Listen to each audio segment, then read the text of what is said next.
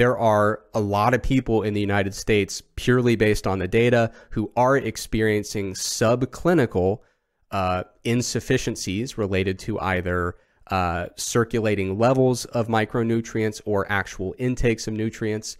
And those can very easily be rectified with supplementation strategies that are very cost effective, have an extremely good safety profile, and do have the potential for some benefit. Another thing I often see when people push back against this is they'll be like, dude, vitamins are useless. And they'll send me a study and it'll be like a big randomized controlled trial. And they'll say like, people taking multivitamins didn't live longer. And I'm like, yeah, I didn't think you were going to die from not taking a multivitamin. It's a matter of like, are you hitting these benchmarks for adequate intake?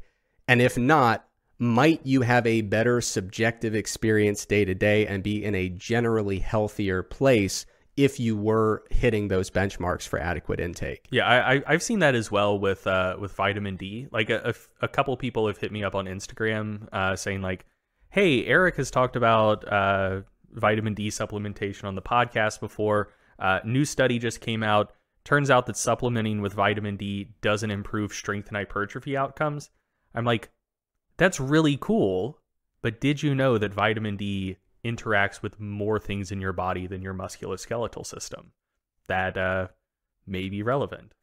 Yeah. So yeah, that's really just the root of any disagreement. Like, sometimes, and it's important to recognize, like, if you say, I don't think I need a multivitamin, I don't think I need vitamin D, I don't think I need fish oil, like, it's very unlikely that you're going to experience a clinically relevant negative consequence of not taking any of these supplements. Like, I don't consider them to be essential, but for people who are not being mindful of their intakes of these nutrients and are not getting sun exposure, I do recommend, in many cases, very conservative supplementation approaches, which might be as simple as a multivitamin and just enough fish oil to get you close to what experts say is an advisable intake of fish oil. So I don't think you're going to really make or break your health or your performance or your training adaptations by